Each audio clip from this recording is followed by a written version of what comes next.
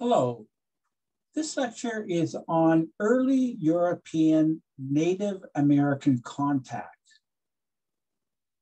In 21st century American history textbooks, historians refer to the indigenous peoples of what is today the United States as Native Americans or Indians.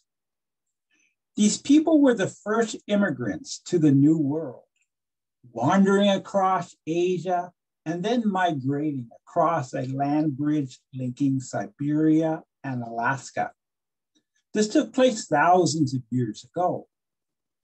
Before the arrival of Europeans to North America, much later, the estimated number of indigenous people in today's United States was 10 million.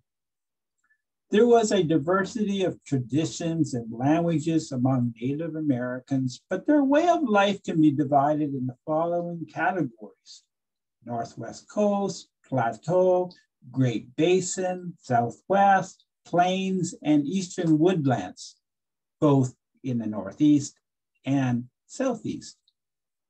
The Northwest Coast people were near the bounty of the sea, and they had greater resources than most inland peoples. Because of the abundance of fish and sea mammals, the people did not travel far for food.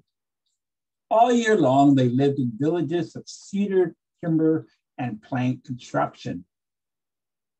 The people of the Plateau region had extensive rivers and alpine landscapes.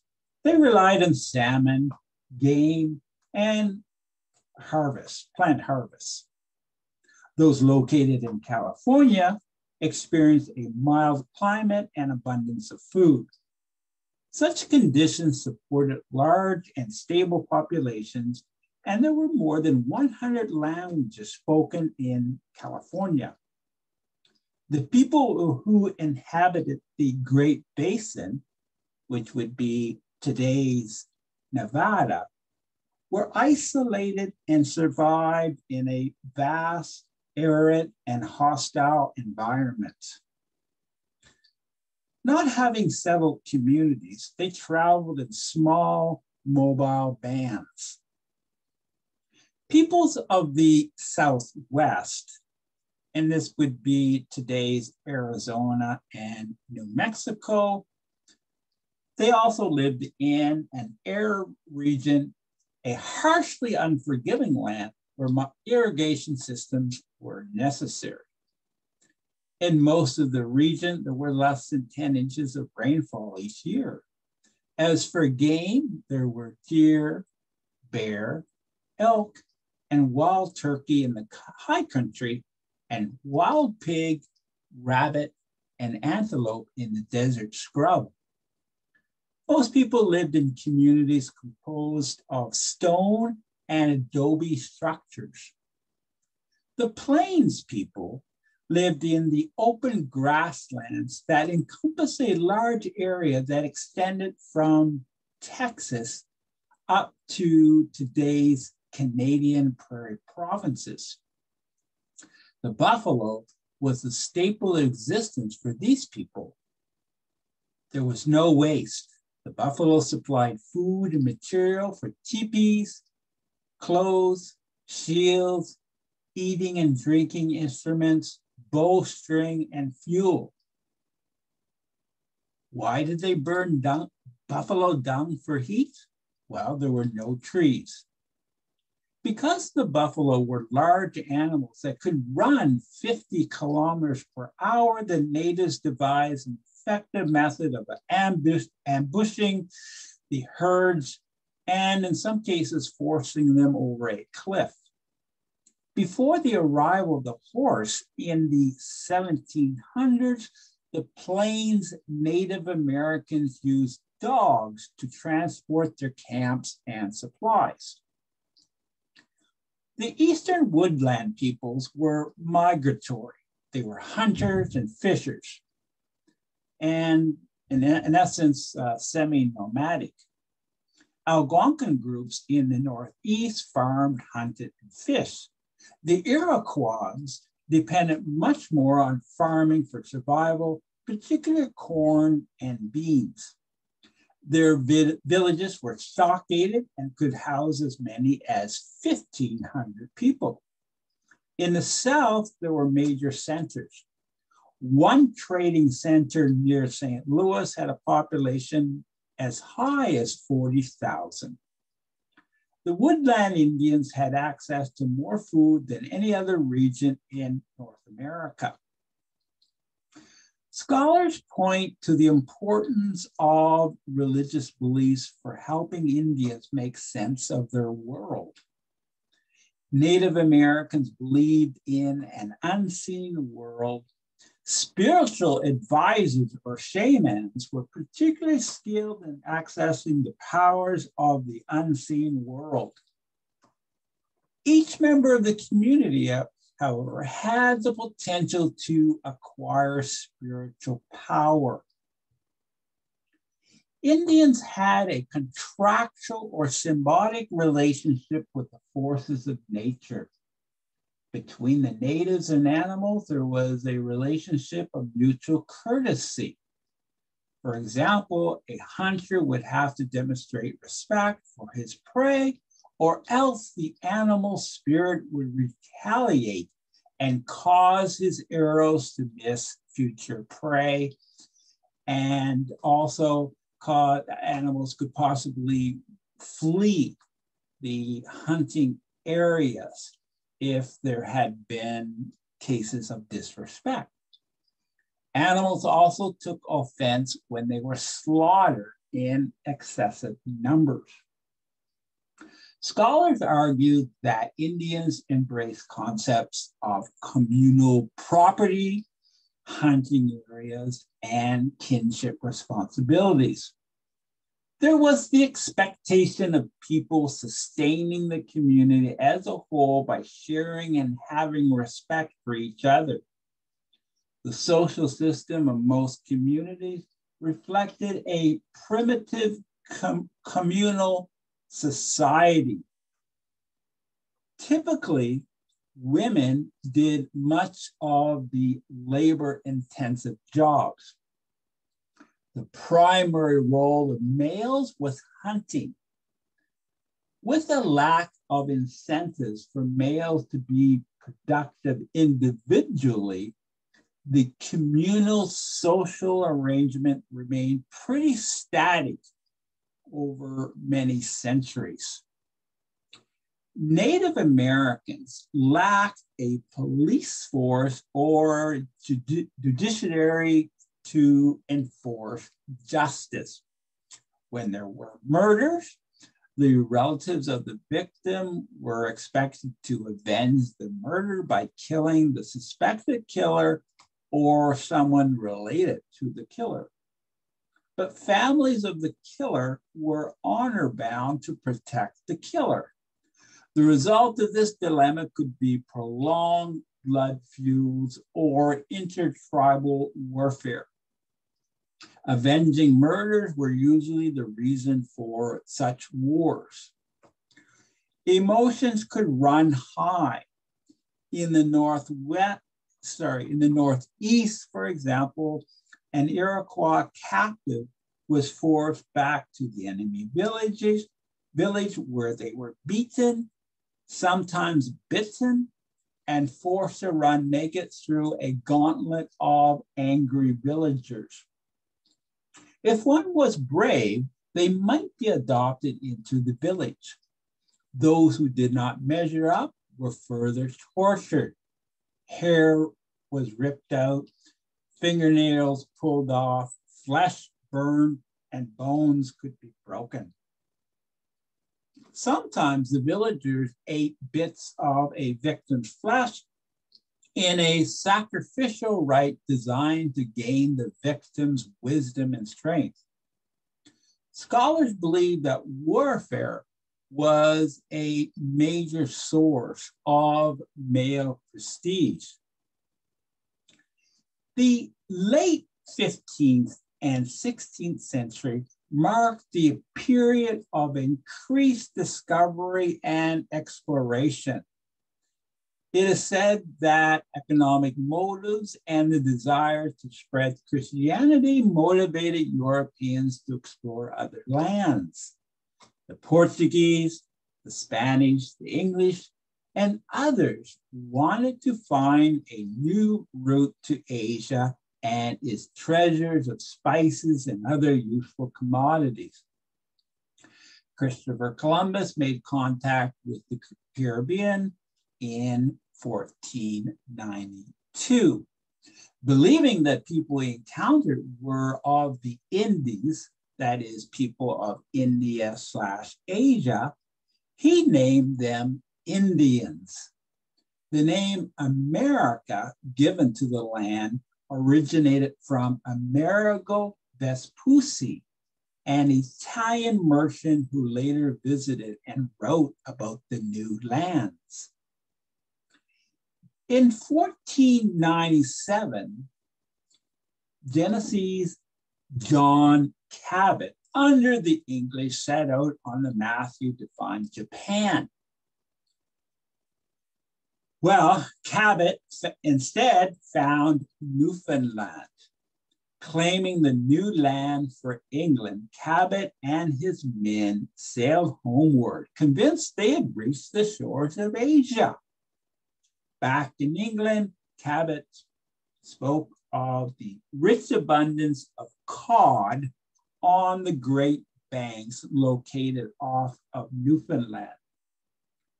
With the fishery of the Great Banks a matter of public knowledge, the North American fishing industry began.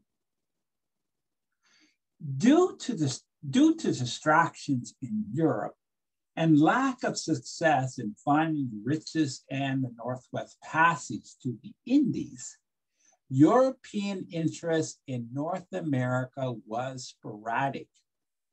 The Spanish, however, did establish the first permanent European settlement in the present-day United States, the small military post of St. Augustine in the year 1565. Eventually, the English showed interest in colonization. One incentive was the push-pull issue of land. Land was becoming scarce in 16th century England, and the New World appeared to promise much. At the time, the economic system of mercantilism was adopted.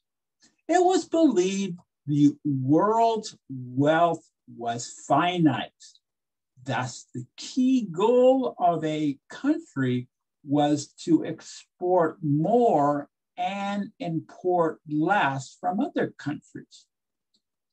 According to the mercantile theory, colonies strengthen the mother country by providing a market for the mother country's manufactured goods and a source of supply for raw materials that the mother country required.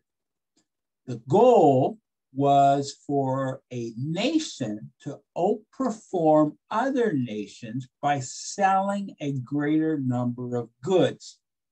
Thus, if we look at the wealth of the world in the sense of it being a pie, the objective of any of the leading nations was to have a bigger slice of that finite wealth. Christianity was another motivation for colonization. As a result of the Protestant Reformation initiated by Martin Luther in 1517, the unity of Christendom was shattered. Those who protested against the Catholic Church eventually were called Protestants. In England, the Protestant Reformation occurred politically as a result of Henry VIII's anger with the Pope for not granting a divorce from his Spanish wife. King Henry wanted to have a divorce. After breaking England's ties with the Catholic Church, King Henry VIII established the Church of England, and he placed himself at the head. For over 100 years, the English political life was often rocked with religious dissension, Protestants versus Catholics, and the Protestant Church of England versus dissenting Protestants, who believed that the Anglicans, that is the Church of England, fell short of the necessary reforms. Those who wanted to purify the Church of England became known as Puritans. As we will see in another lecture, these nonconformists looked to America as a safe haven to practice their faith. The pioneers of English colonization were Sir Humphrey Gilbert and Sir Walter Raleigh.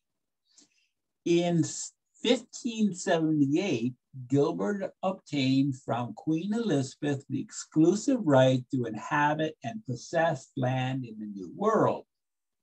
He claimed Newfoundland for England, as had Cabot done so earlier, but he was lost to sea. His half-brother, Raleigh, secured a similar grant from the Queen and landed on an island off the coast of North Carolina.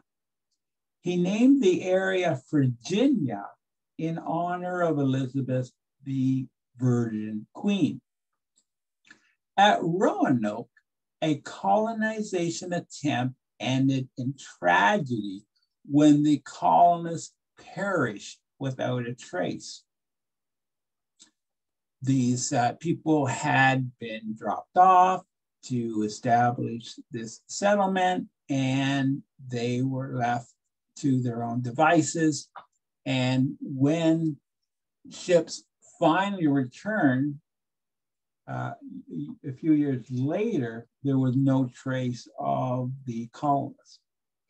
Consequently, when Queen Elizabeth died in the year 1603, there was not one English person living in North America.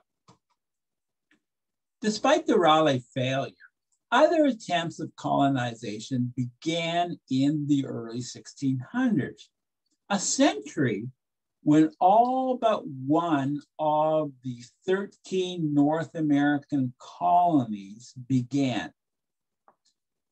When we look at the original 13 colonies, only Georgia began in the 18th century, that is in the early 1700s. Well, the process started in 1606 when King James I issued a new charter to the Virginia Company, which divided America between two companies, two groups. There was the London Company and the Plymouth Company. The London Company received the right to colonize from North Carolina to present-day New York City, whereas the Plymouth Company received the right to colonize from New York to today's Maine. Thus, rather than the English crown, English joint stock companies initiated much of the early colonization. Joint stock companies, and this allowed limited liability, met the requirements of the new trading companies operating in new lands in which the financial and political risks were greater. That's when you have a joint stock company, you have many people involved, and thus there's the the liability is spread over a large number of people. And you, in this case, you can have this larger group generate the necessary resources to meet your objectives. But if there's failure, it would be the case where not any one or several or a smaller number of people would be at risk of losing everything. Well, besides, we see that the private ventures in America appealed to King James. A thriving trade meant that more taxes and custom duties would fill royal coffers, increasing royal power. That logic led James to lend his approval to the private venture that brought the first white settlers to the Chesapeake area region. So in 1607, the first permanent English colony was planted in Virginia at Chesapeake Bay by the London Company. Unfortunately, the approximate 100 men who landed, and they had arrived on 3 ships in April of 1607, unfortunately, they were unprepared to sustain themselves. Rather than growing food, the men searched for gold. They piled up lumber, tar, pitch, and iron ore for export.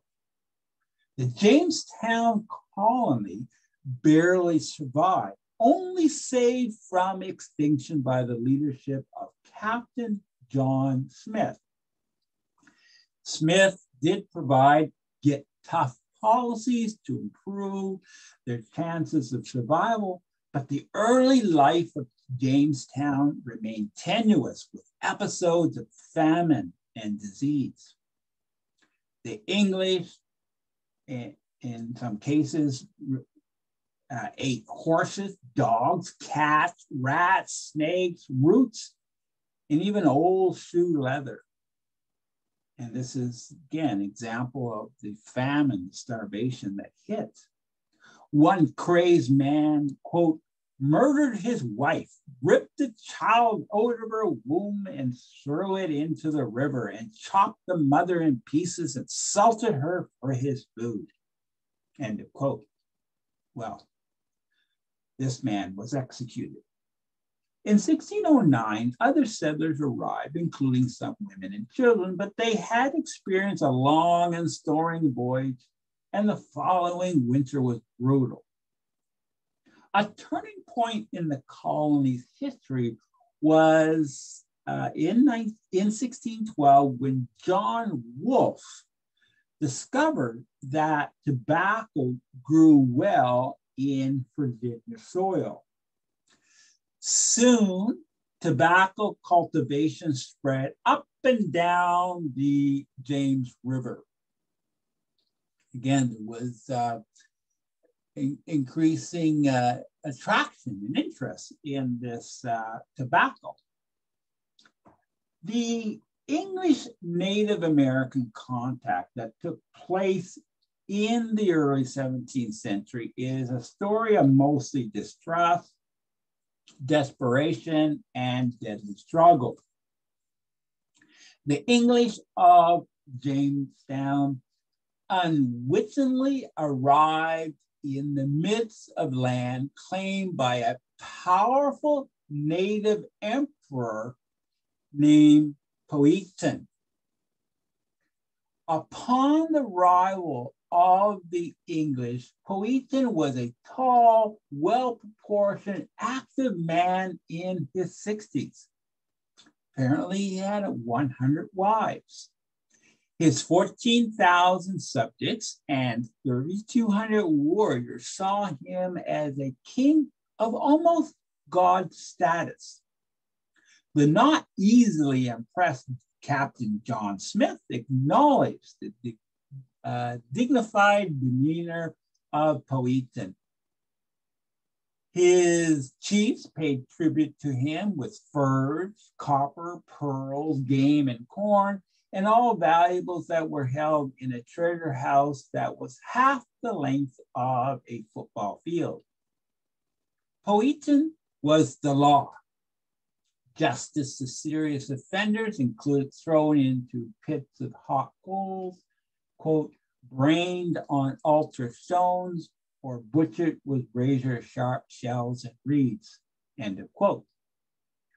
Because Eastern woodland tribes lived autonomously in villages of a few hundred people led by an elected or hereditary chief, the Powhatan Empire was unique for its large size and the power and how, Powhatan, this native emperor, how much power he had. As I alluded to earlier, many of the Europeans who arrived were virtually clueless on what to do to assure survival in the new land. Too many were tender-fingered gentlemen. To make matters worse, the choice of Jamestown Island for the site of a triangular fort was unwise. The site located up the James River, where fresh water and salt water tides met. At this site, in essence, what you have is a tangle of bogs and marshes. And consequently, the island lacked safe drinking water. Dysentery, typhoid, salt poisoning, in addition to malnutrition, resulted in many deaths.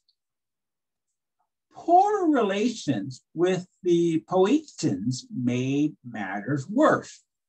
The first meeting between the English scouting group and Powhatan was peaceful. Powhatan formed a military pact with the English, probably worried that the English might develop friendly relations with his enemies.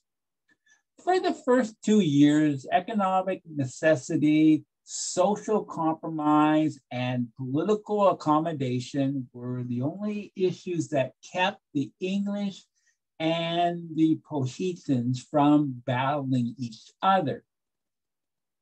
On the one hand, Powhatan did not want the English to gain much land and power. On the other hand, he did not want to jeopardize trade relations. He also favored their armed services in case he was challenged by his traditional enemies. Thus, Powhatan adopted a policy that historians have said signify or suggest was one that wavered between killing and kindness. In other words, quote, enough Englishmen would have to be kept alive to ensure the continual arrival of the company's ships, but not enough to overrun his land and seduce his subjects, end of quote. The English themselves were guided by necessity. The company's order was to maintain peaceful relations with the natives, and the English could not initially survive without the assistance of the natives. As more English arrived in Jamestown, hostilities increased.